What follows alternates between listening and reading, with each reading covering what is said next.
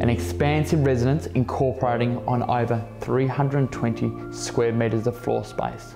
A private and secluded yard with an excess of 1,300 square metres. This isn't just a house, this is a family residence. I welcome you to 26 Penrith Street in Riverside. Catering across 3 levels, when I sat down with this family to ask them what they love so much about their beloved home, they said to me it's all about the privacy for one another. Whilst the parents can have bragging rights of the top floor all to themselves, along with that Juliet balcony and ensuite, the children can have their own allocated area on the main level, featuring an independent bathroom and separate toilet.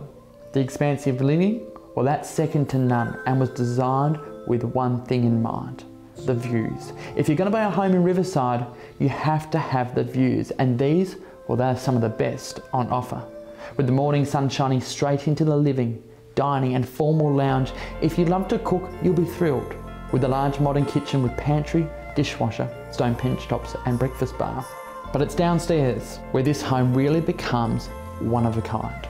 Currently set up as a multi-purpose lounge and bedroom, you could make this easily into a genuine 4th bedroom, all at little cost by putting a stud wall across here, and then you've got a separate lounge, separate 4th bedroom. But the best part is with this lower level, you've also got a bathroom straight across the hallway.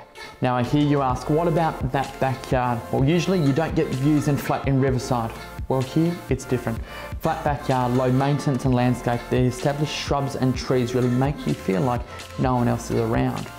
Riverside is a go-to suburb for families, and one of the main reasons why my owners chose this locale. See, they found that you didn't need to go anywhere else. You could go to the supermarket, the primary or high school, the sporting precinct, and everything was within minutes. And why would you go anywhere else with that view there to wake you up and say good morning every single day?